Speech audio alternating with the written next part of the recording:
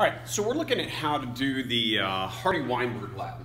So in that, I will be giving you the numbers for those experiments. So you're not actually going to do the experiments. I'm going to give you the numbers that you would get had you done the experiment. So, and then I'm going to show you in this how to fill out these charts here, all right?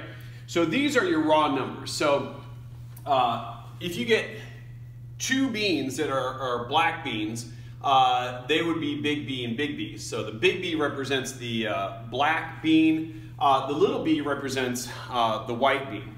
So if you pull out of the bag two black beans, then that individual would be big B, big B. If you pull out two white beans, that individual would be little b, little b. And if you pull out one of each, they would be heterozygous, big B, little b.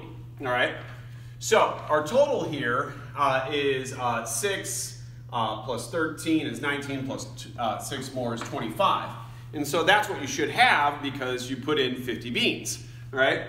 To figure out how many big B alleles that we have, well, you have 6 of those big Bs, and then you also have 6 of those big Bs, so that's 12.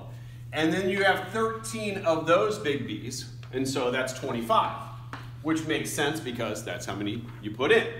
All right, now to figure out how many little b's you have, well, you have 6 of those little b's, and then 6 of those little b's, and then 13 of those little b's. So 6 plus 6 is 12, plus 13 is 25, and that once again makes sense because that's how many you put in. The total here together is 50. All right, so now to determine what all these are, p squared, 2pq, q squared, p, and q, remember p squared is the frequency of the homozygous dominance individual.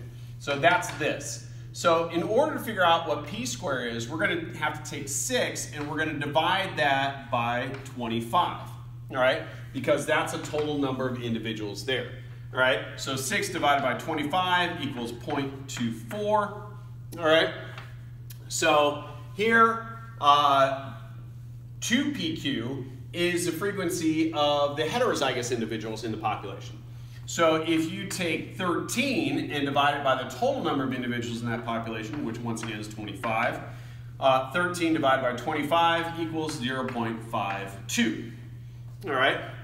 So over here, q squared is the frequency of the homozygous recessive individuals in the population. So you're going to take the number of individuals that are homozygous recessive, you're going to divide it by the total number of individuals in the population, which is 25 again, and 6 divided by 25 equals 0.24.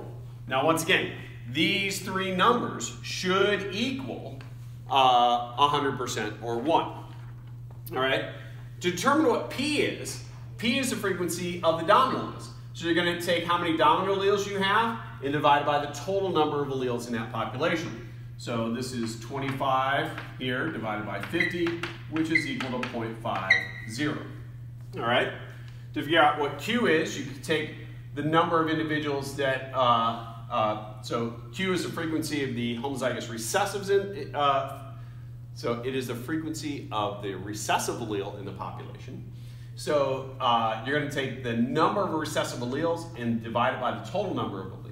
So once again, 25 divided by 50 equals 0.50. All right? So that's how you are going to fill out these charts.